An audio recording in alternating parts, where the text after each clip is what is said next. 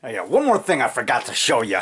You know, and they see there's my gorilla mask, and there's a skeleton, there's the Frankenstein I got from left from Philadelphia. Over here, down in here. Oh, by the way, here's the megaphone I used to use when I used to stream. Oh, this is the one Andrew gave me because mine battery got messed up. But this is the one. This is my original one over here. Andrew Chief Moritz gave me that other one. Yeah, and he passed away like 2004. April 2004, age 57. May he rest in peace. Him and I used to stand across the street bridge. Well, I started doing it, and then he joined me. I go, Jesus saves! Ask Jesus in your heart now! Ask Jesus to come in your heart now! Amen, brother. I used to do that. Yeah. Jesus saves! I weight my Bible. You know, by the way, here's my Hoffman's Quick Gain Weight Powder. I still got it, man. Actually, this is the last one. I got this. This is Hoffman's Quick Gain Weight Calorie Supplement. I used to take when I was going to high school, but I got the small cans. They had a big can on sales, like the last one. I had two of these left at the old Ligonier, no, not Ligonier, Latrobe, Pennsylvania pharmacy. When he back in 2001, and they closed down like about a year later. Then it became like a resale shop. This guy just sells old stuff. But it's no longer. And by the way, when it was the pharmacy, that's the home of the original banana split. That's where they made the first banana split. Was in Latrobe, Pennsylvania, the Latrobe Pharmacy. Well, the same location. It used to be like a soda shop, ice cream shop. No, sorry, that's natural gas. Better out that end than the other end. Yeah.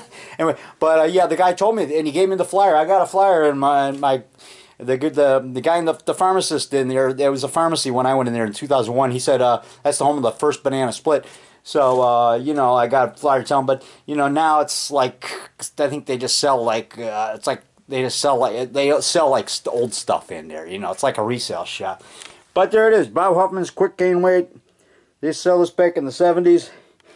And this was past its expiration. Now it's all rusty because we got flooded. But I finished it before it got flooded. I mean, I finished this like about, back in 2001, I went through. Really good. It tastes like malted milk, man. And even though it was past its expiration date when I got it by about a year, it still tasted great. It was okay. But they don't sell anymore because Bob Hoffman died. Bob Hoffman used to train champions, you know, weightlifting. He set weightlifting records. He was like over 60, and he still was lifting weights in good shape. From I think it was Iron Man or Strength and Beauty magazine. Strength and Health. I used to buy that at the store. They gave bodybuilding tips. This is before they started, you know. Now a lot of it's all just a lot of promos for supplements, and they got articles on the championships. But it used to be where you could order courses from Arnold Schwarzenegger, Sergio Oliva, the Myth, whom I met, who beat Arnold the first time, and Mr. Olympia, and then Arnold beat him the next time. He beat him in '69, Sergio, and then Schwarzenegger beat him in '70. A real close one. A lot of people thought Sergio had it, but it was close. It was like Sergio got second, and Big Lou Ferrigno, he said Sergio would scare you because he had so many muscles. He'd freak guys out. He had a robe on before the contest, and then when he got out there, he'd take the robe off, and they'd see all these bulging muscles. That short guy, 5'8", but he's huge, you know, like 240 pounds. You know, and he made a comeback in 1985, like at age 42, and he looked even bigger and better than ever. I thought he should have won that. Anyway, so here we go. But, you know, I don't believe in taking steroids, but that's the thing, you know. But nowadays, I think a lot of bodybuilders, they're on steroids. You can tell by looking at them. That there aren't all natural bodybuilders that just take food supplements and they eat good and they work out hard and they build their muscles. Now, that's what I'm into. All natural. I don't believe in cheating. If you're going to win, if you're going to cheat, don't compete. Hey, man, hey, that's a motto. If you're going to cheat, don't compete. You got to win it fairly. Like the Bible says, if a man strives for masteries, yet is he not crowned, except he strive lawfully. And Paul said, I press toward the mark of the high calling of Christ Jesus. You know, forgetting that which was behind. In other words, don't moan and groan over the past failures. You know, get up and try again like Smoking Joe Frazier. You know, Joe Frazier just kept getting up. And there's a man that read his Bible. I met him in his gym. I asked him, I said, if you asked Jesus to save you? He says, oh, I asked Jesus to save me from my sins every day. You know, so what he meant was that he sins every day. So, you know, I agree with that. But according to what he told me, he asked Jesus to save him. He told me he did. So, Joe Frazier saved. He used to read his Bible before his boxing matches, I heard. You know, so he used to go to church a lot. But that does, just because you go to church doesn't make you a Christian. But as far as I know, you know, 'cause I asked him myself. I asked him if he'd asked Jesus to save him. And he says, yeah, I asked Jesus to save me from my sins every day. But you got to remember, you don't have to do it once, though. Jesus paid the price once. Once you ask Jesus in, he stays in. Okay, I'm going to get off my soapbox. I know these people as I go, Rock, you want to hear about your monster movies and stuff? Not to preaching. I don't want to preach at you. I'm just sharing with you what I know. I'm not telling you what to do. You got to make your own decision to accept Jesus or reject him. But Jesus, I just want you to know Jesus loves you, and he's there. You can call on him, and he'll save you, and he'll heal you. I'm not saying you'll get healed just because you ask him, but you have to have faith. You know, and some people just want what they can get from God. They want to get rich, and they want to get healed, but they don't they don't ever spend time getting to know him. You know, they don't read the Bible ever. They just want the quick fix. They want to feel good. That's it. They just want to, and they want to find things in the Bible that they agree with. No, you're supposed to read the Bible and learn from it, and let God change you. You know, the more you get exposed to the Bible, the more God can work on your spirit and change you, so you'll have a better attitude and you'll think better. And instead of always trying to be better than the next guy, you can, if somebody else beats you in a competition, you can accept that and congratulate the guy that won instead of, oh, he beat me, I hate him. No, you're supposed to love your opponent. You know, and it's in boxing, yeah, you compete to win. In wrestling, yeah, but it doesn't mean you hate your opponent.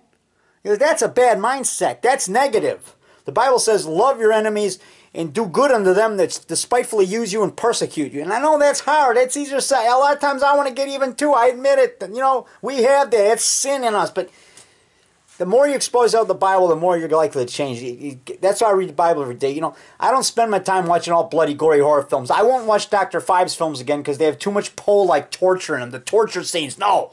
That's not good. I mean, that bothers me. And I will not watch Exorcist ever again. I made a New Year's resolution. Never to watch Exorcist again. I only seen it like twice in my life. It's not an entertaining movie.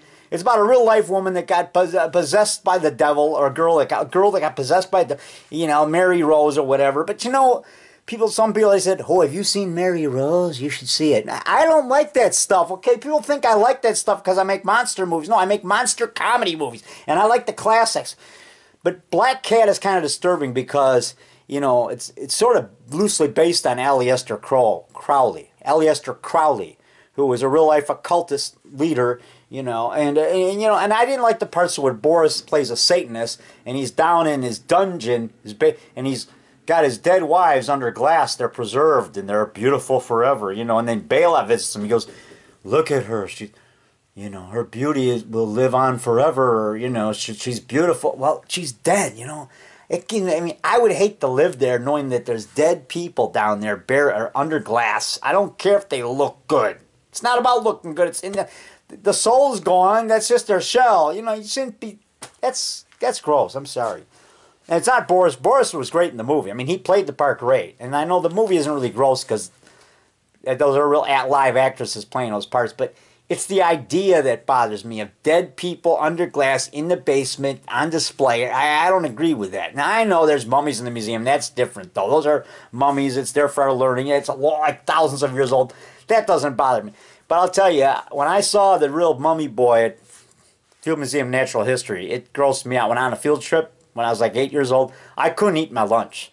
Because I kept thinking about that shriveled up mummy boy. And it didn't look like Lon Chaney. I was hoping it looked like Lon Chaney or Boris Karloff, you know, or Christopher Lee. But no, it's all shriveled up, skinny kid, mummy kid. And